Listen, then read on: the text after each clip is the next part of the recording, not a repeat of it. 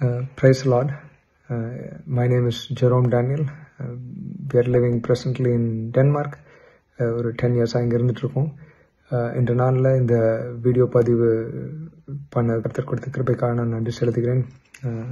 நாங்கள் 2022 ஜனவரி மாதம் ஆரம்பித்த அந்த MPTC பேட்சில் நாங்கள் குடும்பமாக கலந்து கொள்ள கர்த்தர் கொடுத்த பெரிதான கிருபைக்காக நான் நன்றி செலுத்துகிறேன். நானும் என் மனைவியும் எங்களது சபையில் சேர்ந்த இன்னும் சில விசுவாச குடும்பங்களும் சேர்ந்து இந்த கோர்ஸில் ஜாயின் பண்ண கொடுத்த பெரிதான கிருபைக்காக நான் நன்றி செலுத்துகிறேன். நாங்கள் இங்கே டென்மார்க்கில் எங்கள் சர்ச்சில் வந்து ஒரு ஸ்ரீலங்காவிலேருந்து இந்தியாவிலேருந்து சில ஃபேமிலிஸ் அங்கே இருக்கோம். ஒவ்வொருவரும் வித்தியாசமான பேக்ரவுண்ட்லேருந்து வந்து கொண்டிருக்கோம். CSIலேருந்து இருக்கோம், மெத்தடிஸ்ட் சர்ச்லேருந்து வந்த பேக்ரவுண்டில் இருக்கோம், பெந்தேகோஸ்து சபையிலேருந்து வந்தவர்கள் இருக்கிறார்கள், கத்தோலிக்க சபையிலேருந்து வந்தவர்கள் இருக்கார்கள். ஸோ நாங்கள் எல்லாரும் சேர்ந்து இந்த கோர்ஸில் ஜாயின் பண்ணும்போது முதலாவதாக irrespective of whatever background we come from, இந்த கோர்ஸில் ஜாயின் பண்ணி ஃபர்ஸ்ட் ஃபியூ கிளாஸஸ் எங்களுக்கு செல்லும் பொழுது I don't know how to express that feeling. It was little surprising, shocking.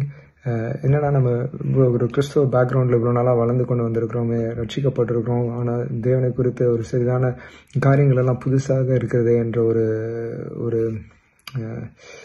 I don't know how to describe that feeling, but எங்களுக்கு ஒரு shock மாதிரி தான் இருந்துச்சு. ஆனால் வேத வசனங்கள் தெளிவாக ஆராய்ந்து பார்க்கும் பொழுது அது சொல்லும் காரியத்தை நாங்கள் வந்து தாழ்மையோடு நாங்கள் ஏற்றுக்கொண்டோம்.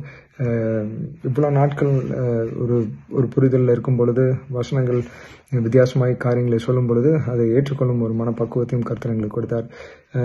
ஒரு 4 காரியங்களை I would like to highlight what was mainly helping us. முதலாவதாக யார் நம் சேவிக்கும் தேவன் என்ன என்று அறிந்திருக்கிறோம் என்று சொல்கிறோம். யார் அவர் என்பதை குறித்த ஒரு தெளிவான புரிவு, அவரை குறித்து அறிந்து கொள்வதற்கான ஒரு ஜேர்னியை ஸ்டார்ட் பண்ணுவதற்கு இந்த MPTC கிளாஸ் எங்களுக்கு பிரயோஜனமாக இருந்தது. அதே போல் தேவன் எல்லா காலங்களிலும் இந்த உலகத்தை படைப்பதற்கு முன்பு ஆதாமைவளை படைத்து மனிதன் பாவத்துக்குள்ளாக விழுந்த காலங்களில், இஸ்ரவேல் மக்களை தேர்ந்தெடுக்கும் காலங்களிலும், இயேசு கிறிஸ்துவானவர் வந்து இருக்கும் அந்த காலங்களிலும், அந்த ரெவலேஷனில் இருக்கிற இந்த உலகம் அழிந்து போய் புது வானம் புது பூமி, அந்த இட்டர்னல் டைம் பீரியட், எல்லா நாட்களிலும் எல்லா கால நிலைகளிலும் தேவன் என்ன நோக்கத்திற்காக why he does what he does என்பதில் ஒரு தெளிவான ஒரு புரிதல் எங்களுக்கு கிடைத்தது.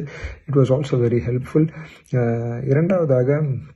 முதலாவதாக தேவன் யார், அவர் why he does what he does என்பதை குறித்த ஒரு தெளிவான புரிதல். இரண்டாவதாக வந்து இந்த மிஷனல் பைபிள் ரீடிங் என்ற ஒரு செக்ஷன் கூட எங்களுக்கு ரொம்ப ஹெல்ப்ஃபுல்லாக இருந்துச்சு. நம்ம பைபிளை ஒரு ரெட் த்ரெட் மாதிரி தான், துவக்கத்திலேருந்து முடிவு வரைக்கும் ஒரு தேவனின் மகிமை குறித்த காரியத்தை ஒரு ரெட் த்ரெட்டாக எடுத்துக்கொண்டு வந்து கொண்டிருக்கிறார்கள். அந்த ஒரு நோக்கம், அந்த மிஷனல் நோக்கத்தோடு நம் வேதத்தை எப்படி வாசிப்பது, அதில் இருக்கிற அர்த்தங்களை நம்ம எப்படி அறிந்து கொள்வது என்பதும் எங்களுக்கு பிரயோஜனமாக இருந்தது. நாம் வஞ்சிக்கப்படாமல் இருப்பதற்கு அது ஒரு பிரயோஜனமான காரியமாக இருந்தது. மூன்றாவது முக்கியமான ஒரு காரியம் சுவிசேஷம். இந்த நாட்களில் அநேக விதமான சுவிசேஷங்கள், அநேக காரியங்களை நாம் சுவிசேஷம் என்று அக்செப்ட் பண்ணி கொண்டிருக்கிறோம். ஆனால் what is true gospel? What is the eternal consequence of somebody who is dying without knowing or without accepting Jesus as a savior? எந்த விதமான ஒரு டைல்யூஷனும் இல்லாமல் எப்படி நம்ம கிளியராக அந்த ஆத்மா, அந்த எட்டர்னல் காரியங்களை குறித்து பேசும் அந்த சுவிசேஷத்தை குறித்து அறிந்து கொண்டோம். இந்த காரியங்களெல்லாம் அறிந்து கொண்டு வரும்போது கடைசியாக நாங்கள் இந்த க்ளோஸை முடிக்கும்போது it was also related to an action orient approach. என்னன்னு பார்க்கும்போது இப்போ நம்ம மிஷனரிகள் என்று பார்க்கும் பொழுது நமக்கு ஜெம்ஸ், இல்லை FMBB, IMS, NMS போன்ற மிஷனரிகள் நம் தமிழ்நாட்டிலிருந்து வட இந்தியாவுக்கு செல்லும் காரியங்கள் குறித்து நாம் கேள்விப்பட்டிருக்கிறோம். ஆனால் இந்த கோர்ஸ் முடிக்கும்பொழுது ஒரு டிஃப்ரெண்டான பெர்ஸ்பெக்டிவ்ல they finished it. இப்போ நான் இருக்கும் இடத்துல எப்படி நான் அதை வந்து ஒரு மிஷன் ஃபீல்டாக மாற்றிக்கொள்வது, நான் வேலை செய்யும் ஸ்தலம், எனது நண்பர்கள், நான் வசிக்கும் வீடு, பக்கத்தில் இருக்கிற நெய்பர்ஸ், எப்படி நமக்கு அறிந்தவர்களை மத்தியில் நான் ஒரு மிஷனரியாக என் வேலைகளை செய்து கொண்டு இருக்கும் பொழுதும் நான் எப்படி ஒரு மிஷனரியாக அந்த இடத்துல நான் என்ன நிலைநிறுத்திக் கொள்வது என்ற காரியத்தை குறித்து நாங்கள் கற்றுக்கொண்டோம். இன்னும் அநேக காரியங்கள் சொல்லலாம். இது ஒரு 6 மாத course. It was very difficult for us to join, take part. But இப்போ அதற்கான பலனை நாங்கள் பார்க்கும் பொழுது, இல்லை அதில் கிடைத்த தெளிவை நாங்கள் பார்க்கும் பொழுது, we praise God for giving us this wonderful opportunity where we could also join this course. ஒரு ரேடிக்கல் சேஞ்ச் ஏற்பட்டது எங்களது பர்சனல் லைஃப்பில்.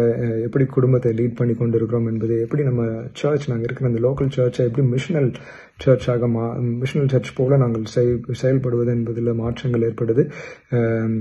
நான் விசுவாசிக்கிறேன் கர்த்தரின் கிருபையின் மூலமாக நாங்கள் எடுத்துக்கொண்ட அந்த இதில் தீர்மானத்திலிருந்து நாங்கள் இந்த வருகின்ற வருடத்தில் நாங்கள் அதில் முன்னேறி செல்வோம் என்று நான் விசுவாசிக்கிறேன். Again, I wanted to thank and glorify God who has in a sovereign way given us this wonderful opportunity. எங்கள் வாழ்க்கையில் இவ்வளோ நாட்கள் பார்க்கும்போது இது கிடைத்தது பெரிதான ஆப்பர்ச்சுனிட்டி. அதற்காக நான் கர்த்தரை மீண்டுமாக மகிமை செலுத்தி இந்த காணொலியை நான் முடித்துக் கொள்கிறேன். ஆமென்.